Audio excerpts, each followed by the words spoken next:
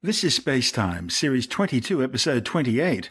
Coming up on SpaceTime, rivers raging on Mars late into its history, a girls' night out on the International Space Station called off because of a wardrobe malfunction, and India launches a satellite-killing missile. All that and more coming up on SpaceTime. Welcome to SpaceTime with Stuart Gary.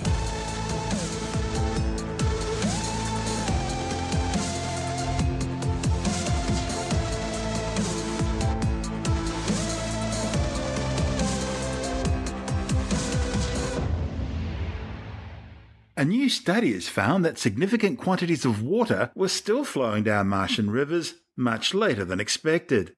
Scientists do know that water carved some deep riverbeds into the surface of ancient Mars, but what they don't know is exactly what sort of weather fed them. Scientists aren't sure because their understanding of the ancient Martian climate billions of years ago is incomplete. Now, a new study reported in the journal Science Advances suggests the runoff was intense, with rivers on Mars being much wider than those on Earth today, and flowing at hundreds of locations across the red planet. The study's lead author, Assistant Professor Edwin Kite from the University of Chicago, says the new findings complicates the picture because it's already hard to explain Martian rivers or lakes based on the information scientists currently have. Orbiting spacecraft have imaged hundreds of long, dry riverbeds crisscrossing the red planet's surface. And rovers on the ground have found rounded pebbles that must have been tumbling on river bottoms for extended periods of time. Kite says the real puzzle is why ancient Mars had liquid water. You see, early in the planet's history, Mars was only receiving about a third the sunlight of present-day Earth, which Kite says shouldn't be enough heat to maintain liquid water. Kite says while observations show ancient Mars was wet enough to have rivers some of the time, other data shows Mars was extremely cold and dry most of the time. The authors analysed images and elevation models for more than 200 ancient Martian riverbeds spanning over 1 billion years. The width and steepness of the riverbeds and the size of the gravel tell scientists about the force of the water flow, and the quantity of the gravel constrains the volume of water coming through. Their analysis shows evidence for persistent strong runoff that occurred well into the last stages of the wet climate. The size of the rivers implies that water was flowing continuously, not just at high noon. Climate modelers will therefore need to account for a really strong greenhouse effect to keep the planet warm enough for average daytime temperatures to remain above the freezing point for water.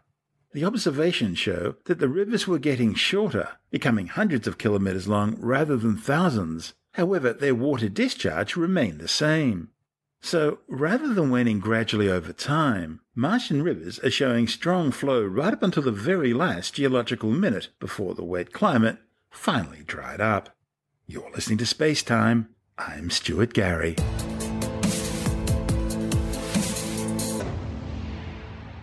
NASA's plans for what was to be the first ever all-female spacewalk as a way of marking International Women's Day didn't go quite as planned after what could only be described as a wardrobe malfunction of sorts, although nothing to compare with Janet Jackson. NASA astronauts Christina Koch and Anne McClain were scheduled to perform an extravehicular activity, that's spacewalk in NASA speak. They were going to exchange existing external batteries on the International Space Station with new lithium-ion replacements. The problem was there simply weren't enough spacesuit sections of the right size to fit the two female astronauts. The spacesuits NASA use for EVAs come in multiple sections which clip together. Known as extravehicular mobility units by NASA, these are based around two-piece semi-rigid suits, each consisting of a hard upper torso assembly, a PLIS or primary life support system, which looks like an oversized backpack and incorporates all the life support and electrical systems. There are also arm sections and gloves, those classic Apollo-style bubble-like helmets and extravehicular visor assemblies. The other half of the suit is a soft lower torso assembly, a sort of all-in-one which includes built-in legs and boots as well as body seal closure and waist bearings. Before donning the pressure garment, astronauts first put on what's called a maximum absorbency garment, NASA speak for what really is a modified incontinence diaper. Then there's the thermal control undergarment, which are really just fancy onesie long johns. And the liquid cooling and ventilation garment, which incorporates clear plastic tubing through which chilled water flows for body temperature control, as well as ventilation tubes for waste gas removal. NASA's extravehicular mobility units take into account more than 80 different body measurements, allowing flexible configurations for a variety of differently shaped and sized astronauts. Included are some 3 different upper torso sizes, 8 different sizes of adjustable elbows, more than 65 different size gloves, 2 different adjustable waist sizes, 5 different sizes of adjustable knees, and multiple different padding options for almost every part of the human body.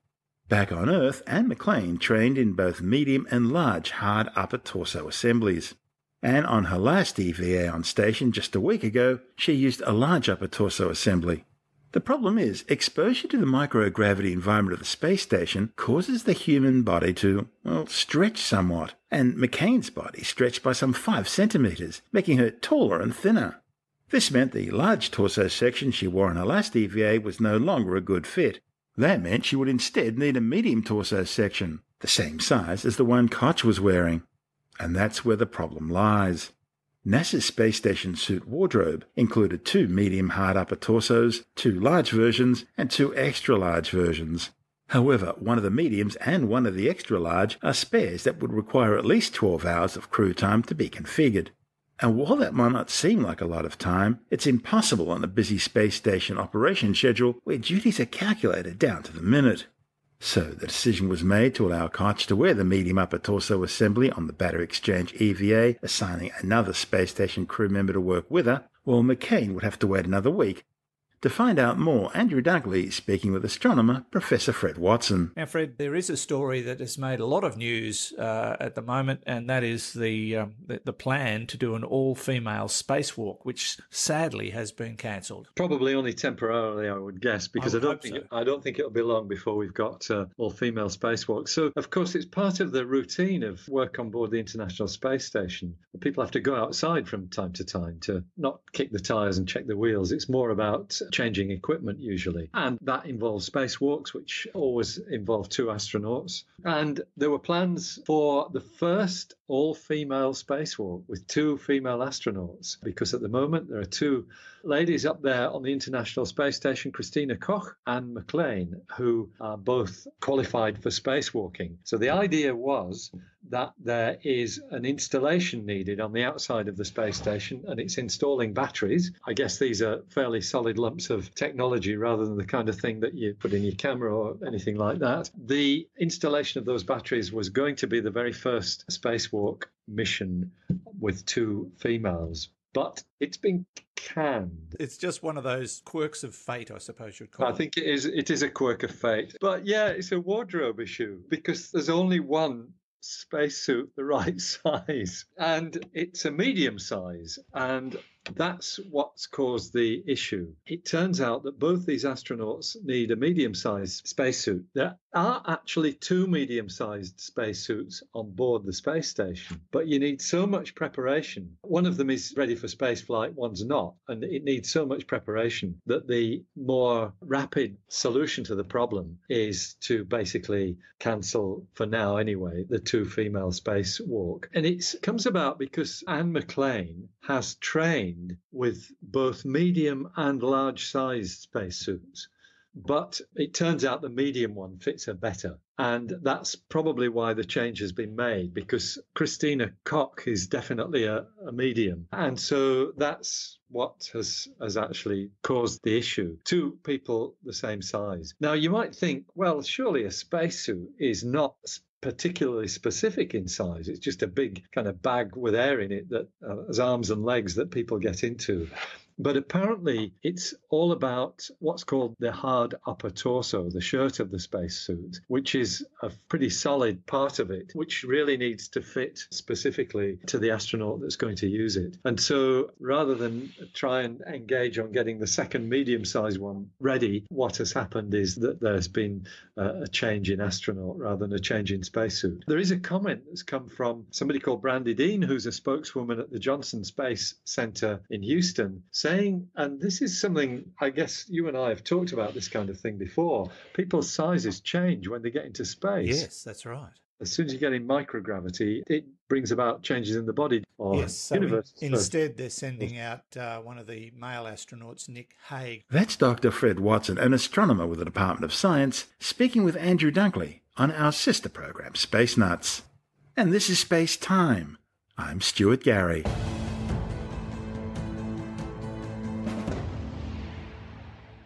New Delhi has deliberately fired an ASAT missile at a disused satellite, destroying both spacecraft and leaving a cloud of shrapnel and debris orbiting the Earth some 300 kilometres above the ground. Based on NOTAMs, that is, notice to airmen warnings about the location of restricted airspace at certain times, together with the known 3-minute flight time of the missile, the target satellite believed used in the test was the 740-kilogram Indian Space Research Organisation's ASAT-R, which was launched back in January. The United States Air Force Space Command says it began tracking some 270 new objects larger than 10 centimetres in the area where the collision is thought to have been located. However, those numbers are expected to increase dramatically as the debris field spreads out and the Air Force collects more sensor information. Because of the relatively low altitude of the impact, just 300 kilometres above the surface, most of the debris from the test is expected to burn up in the atmosphere within months rather than years. However, the debris cloud could still pose problems for the planned launch of the Progress MS-11 cargo ship carrying fresh supplies bound for the International Space Station. New Delhi claims the test was designed to ensure that in future, China could not use low Earth orbit satellites to transmit sensitive tactical information during military hostilities, thereby denying the People's Liberation Army an operational edge. India says taking out such satellites will also cripple China's ability to wage cyber attacks. The United States Air Force Strategic Space Command is currently tracking around 18,000 artificial objects in orbit above the Earth. Of these, only around 1,500 operational satellites. The rest are mostly disused spacecraft and spent rocket stages. But these are only the objects large enough to be tracked from the ground. Current estimates suggest there are around 950,000 bits of space junk a centimetre or more in size, and a staggering 170 million bits of debris a centimetre or smaller currently orbiting the Earth. And you've got to remember these objects are travelling at speeds of around 27,000 kilometres an hour. One of the big fears is something called a cascade event, where bits of space junk slam into satellites creating more debris, which then slams into other satellites creating even more debris, and so on. This scenario is known as the Kessler syndrome. It was first proposed by NASA astronaut Donald Kessler in 1978, and it involves a runaway chain reaction of collisions exponentially increasing the amount of debris orbiting the Earth, eventually reaching a point where the distribution of debris could render space activities impractical for many generations. The first major satellite collision which matched this sort of nightmare scenario occurred on February 10, 2009, when the deactivated 450-kilogram Russian Cosmos 2251 satellite collided with the operational 560-kilogram Iridium-33 telecommunications satellite. The collision occurred some 800 kilometres over northern Siberia at a relative speed of 11.7 kilometres per second, or about 42,120 kilometres per hour, destroying both spacecraft. The problem was made all the worse on January 11, 2007, when China conducted an anti-satellite missile test using a DF-21 ballistic missile launched from the Xichang Satellite Launch Center to deliberately blow up a disused Chinese weather satellite. The missile slammed head-on into the 750-kilogram Fenyong FY-1C at an altitude of 865 kilometres, travelling at some 8 kilometres per second and smashing both spacecraft into a potentially deadly debris cloud containing hundreds of thousands of bits of shrapnel. The event remains the largest recorded creation of space junk in history, with well over 2,000 pieces of trackable-sized debris catalogued in the immediate aftermath. The test was widely condemned by other spacefaring nations, including the United States, Britain, Japan and Russia. Then on the 22nd of January 2013, a Russian laser-ranging satellite was struck by debris from the 2007 Chinese missile test, severely damaging the spacecraft and changing its orbit and spin rate. I'm Stuart Gary. You're listening to Space Time.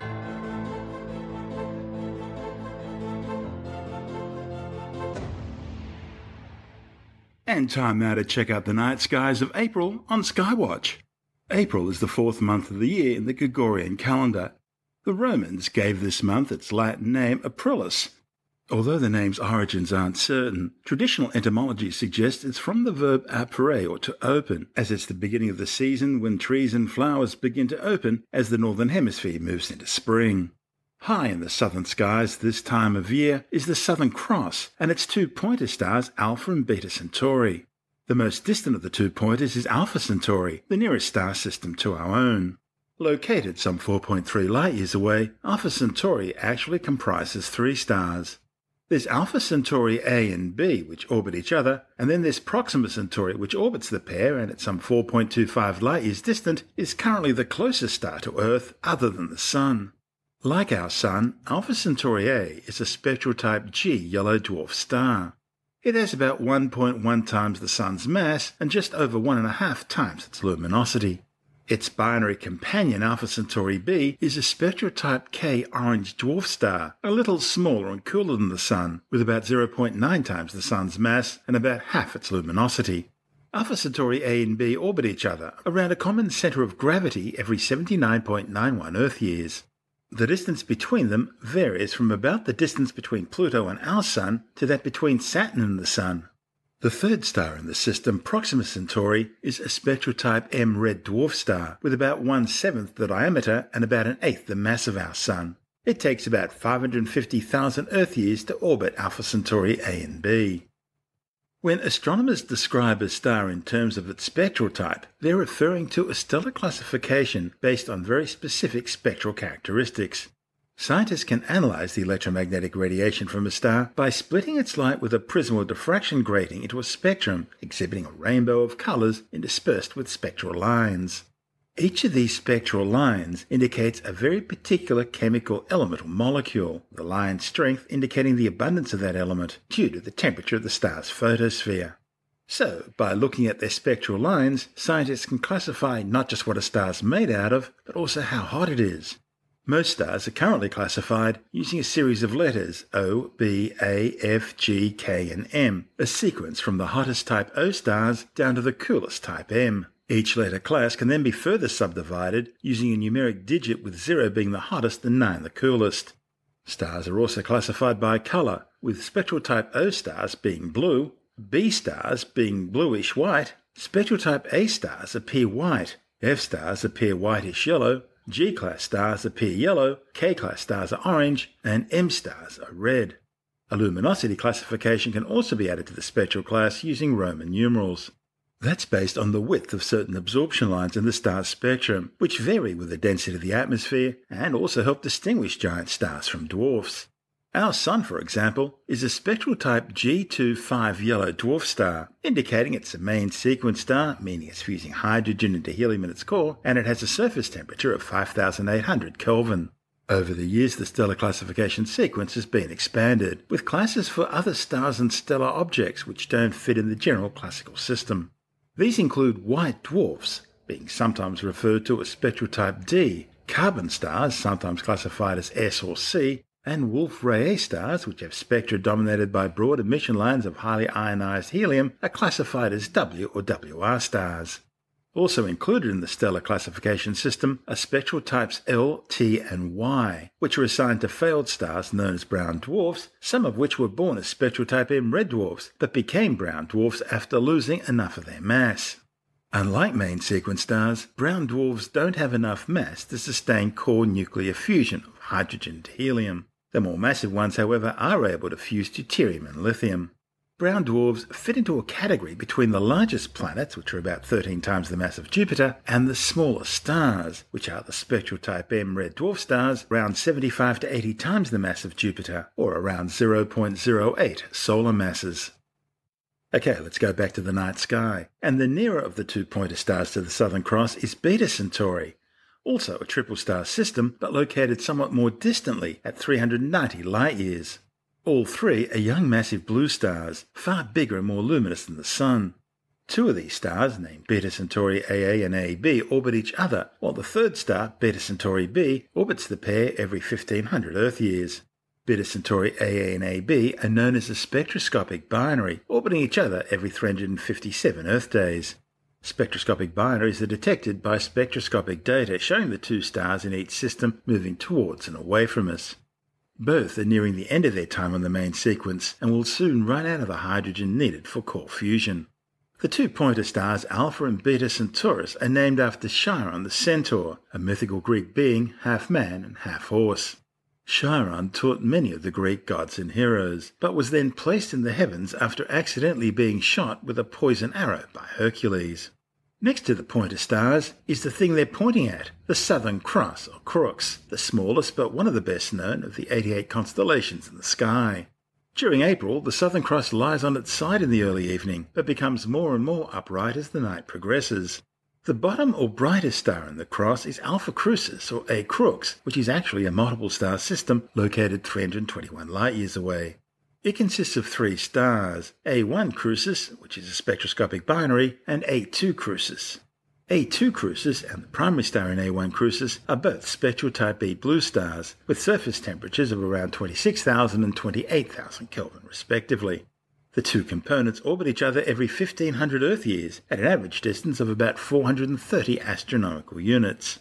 The spectroscopic binary A1 Crucis is thought to comprise 2 stars with about 10 and 14 times the mass of our Sun, respectively. The pair orbit each other every 76 Earth days at a distance of about 150 million kilometres, the same distance as the Earth is from the Sun. The masses of A2 Crucis and the larger component of A1 Crucis are both expected to eventually explode as core collapse supernovae, ending up as neutron stars, while the smaller component of A1 Crucis should survive as a white dwarf. The left-hand and second brightest star in the Southern Cross is called Beta Crucis. It's also a spectroscopic binary consisting of 2 stars. These stars orbit each other every 5 Earth years, at an average distance which varies between 5.4 and 12 astronomical units. Beta Crucis is located about 280 light-years away. The primary star, Beta Crucis A, is a spectral type B Beta Cephei variable blue star, which changes in brightness over a period of 4 to 4.6 hours. It has about 16 times the mass of the Sun and about 8 times its diameter, with a surface temperature of around 27,000 Kelvin. The second star in the system, Beta Crucis B, has about 10 solar masses. A third companion has also been detected in the system. However, it appears to be a low-mass pre-main sequence star, which hasn't yet commenced nuclear fusion. Located near Beta Crucis is a spectacular young open star cluster known as the Kappa Crucis Cluster, or NGC 4755, and more commonly identified as the Jewel Box, the name given it by the famous 18th century astronomer John Herschel. Open star clusters are groups of stars which were originally all born at the same time in the same collapsing molecular gas and dust cloud. Although somewhat still gravitationally bound, it's thought stars in open clusters eventually separate and move to other parts of the galaxy. As its name suggests, the Jewel Box is a stunning collection of more than 100 bright, colourful stars, located some 6,440 light-years away, although its exact distance is difficult to determine because of the nearby Coalsack Nebula, which obscures some of the light. The Coalsack is a dark nebula containing lots of gas and dust and blocking out background stars. In Australian Aboriginal Dreamtime legend, the Coalsack form the head of the Emu constellation, with the dark dust lanes of the Milky Way forming the emu's body and legs. The central parts of the Jewel Box are framed by bright stars making up an A-shaped astrum, and these are among the brightest known blue, white and red supergiants in the Milky Way. Gamma Crucis, which is located at the top of the Southern Cross, is the third brightest star in the constellation. It's also one of the nearest red giants to our solar system, located just 88.6 light-years away. Visually, it's the nearest star to the 2 pointer stars. Although only 30% more massive than the Sun, its expanded outer envelope has bloated out to some 84 times the Sun's radius, and it's radiating some 1,500 times the Sun's luminosity. As a red giant, no longer on the main sequence, Gamma Crucis is nearing the end of its life. Its surface temperature is 3,626 Kelvin, and it has a very prominent reddish-orange appearance. The star on the right-hand side of the Southern Cross is Daughter Crucis, a massive, hot and rapidly rotating star in the process of evolving into a red giant. Eventually, it's expected to end up as a white dwarf. This star is located 345 light-years away and has about 9 times the Sun's mass and 8 times its radius. It's presently radiating about 10,000 times the luminosity of the Sun from its outer atmosphere at an effective temperature of 22,570 Kelvin, causing it to glow with a blue-white hue. The smallest star in the Southern Cross is Epsilon Crucis, which is located in the space between Delta and Alpha Crucis. It's a red giant, some 228 light-years away. It has about 1.42 times the Sun's mass, but has bloated out to some 32 times its radius. Its surface temperature at 4,148 Kelvin means it's sometimes referred to as an orange giant. The second of this year's major meteor showers, the Lyrids, will peak on April the 22nd and 23rd. The Lyrids appear to radiate out from the constellation Lyra, close to the star Vega, one of the brightest stars this time of year. The source of the meteor shower are particles of dust and debris shed by the long-period comet C1861 G1 Thatcher. Our Northern Hemisphere listeners get the best view of the Lyrids. However, those at mid-Southern Hemisphere latitudes can also see the shower between midnight and dawn.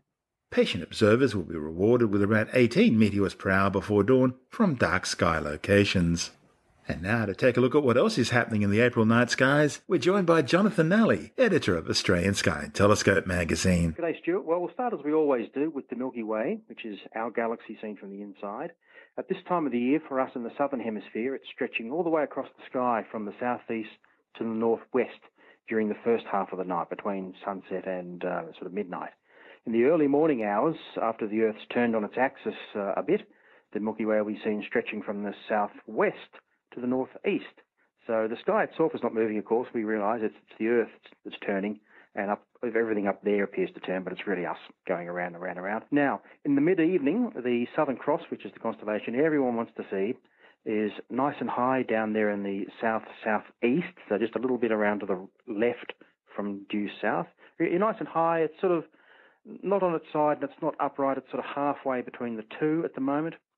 The second brightest star in the sky is a star called Canopus. That's around to the right of the Southern Cross, sort of go halfway around the sky. It's even a bit higher up, and it's in the south-southwest. And that's the second brightest star in the sky. The brightest star in the sky is called Sirius. And from the latitude of Sydney this time of year, Sirius is almost directly overhead in the early part of the evening. As the night goes on, Sirius and everything else will sort of get lower and lower in the sky down towards the west. But if you look up in sort of almost overhead and spot the brightest star you can see, that will be Sirius. Over in the west, we've got the unmistakable pattern of Orion the Hunter. You can't miss that with its sort of 3 stars in a row and a big bright star on either side of that. As the night is rolling on, some of the more famous constellations that have been around for this sort of summer season are beginning to drop out of view down in the west, ones like Taurus and Orion. Others, like Gemini and Leo, they're still prominent up there in the northern half of the sky, at least as seen from sort of mid-southern latitudes. I get asked a lot about what constellations are.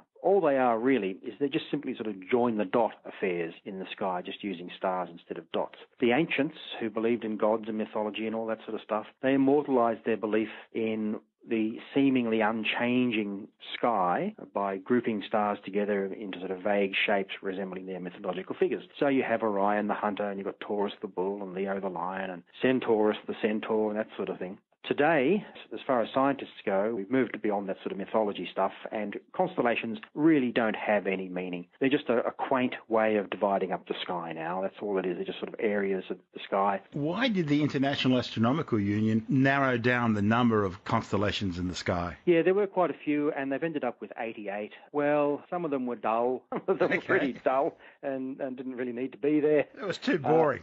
Too boring, yeah. And look, there was a bit of overlap and duplication in some respects. Well, Argo, for example, would be a good example. Argo Navis, yeah. Argo Navis has been split up into 3, the Vela, Puppis, and Carina. Argo Navis was the ship of the Argonauts. That was, you look up in the sky, you're not going to see a ship of the Argonauts, but someone did at one point, and joined all these dots together of the stars and said that's where we're going to put the ship of the Argonauts. And then it was decided to break, because that was a very big grouping of stars. So that got split up into 3 more manageable ones, I suppose you could say, which is Puppis, the poop deck, Carina, the keel, and Vela, the sails of the ship. But there are also circumstances where within a constellation the stars are sort of numbered or arranged in order of brightness. So the brightest star in a constellation usually called Alpha, such and such, like Alpha Centauri. Then you've got Beta and Gamma and Delta and Epsilon and all those sort of things. In some cases where they've redrawn the boundaries of constellations and some stars have actually changed brightness over the years, there's a couple of instances where the brightest star in the ancient part of the constellation might be in another constellation these days. So Alpha such and such might be in the constellation of something else. There's only a few instances of that, but it just shows you that it's really all man-made and make-believe, these boundaries and the way we classify and categorize things. And you got to wonder what they were smoking or drinking or whatever when they saw some of the things they saw in the sky, which made them think, oh, that's definitely a scorpion, or that's a big bear or a little dog. I tell you what, yeah, some of them you really do have to use your imagination. Others are really quite easy, like there's a constellation called Triangulum, which is a triangle. The Scorpion, well, Scorpius constellation, it really does look like a scorpion. You know, at least the sort of a stick figure of a scorpion. Yeah, it's got this big sting around the end of it, and you've got the star Antares is right where the heart of the Scorpion B. Antares is, this really fierce-looking red star. Yeah, there are a few of them look pretty good, but I do take your point that you need to use some imagination. So you have a lot of the ancient constellations, but then you have more modern ones, like Telescopium, the telescope, that kind of thing, and there's Fornax, the furnace.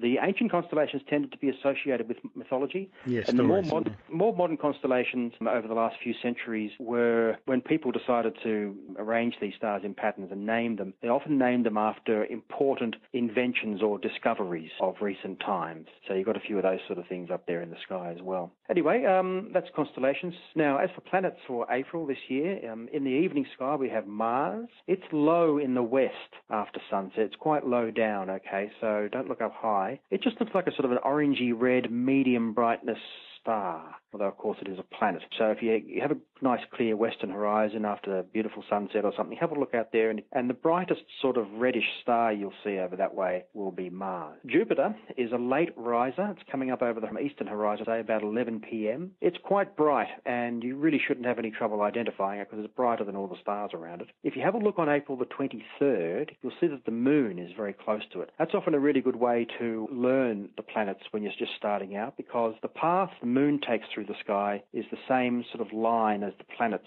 line up on. So the moon, during the course of its 28-day, 29-day cycle around the Earth, will go past each of the planets in turn. So you often get a chance to see a planet next to the moon. You think, aha, that bright star I was looking at, that is Jupiter, okay? Saturn is also a late riser. It's coming up over the horizon about 90 minutes after Jupiter. It's not quite as bright, but it has a yellowish tint, so that makes it pretty easy to spot. And just as I said about Jupiter, if you go out on the 23rd, you'll see the moon close to it. If you go out a few nights later on the 26th, the moon will have moved a bit through the sky, and it will now be next to Saturn. So that's an easy way to spot Saturn. The other planets bright enough to be seen without optical aid, such as a pair of binoculars or a telescope, are Mercury and Venus, and they're both visible in the morning sky during April. They're above the eastern horizon. Venus rises first, and it's very bright. It's brighter than Jupiter. It is really, really bright. It's brighter than anything else in the sky. Yeah, you simply cannot miss it. It's brighter than anything else in the sky other than the sun and the moon. It's brighter than all the stars. It's a really big, bright beacon. When it's visible in the morning sky, they call it, in inverted commas, the morning star. And when it's in the evening sky, they call it the evening star, even though it's not actually a star. Following it up over the horizon about 45 minutes later is Mercury. Mercury has a sort of intense brightness, but it's not as bright, and it's much, much smaller, okay? So you'll see Venus, and then if you look sort of straight down towards the horizon, depending on exactly what time you're out there having a look, Mercury will be just below, perhaps halfway towards the horizon compared to Venus. That's Jonathan Nally, editor of Australian Sky and Telescope magazine. You're listening to Space Time. I'm Stuart Gary, and that's the show for now. You've been listening to Space Time with Stuart Gary.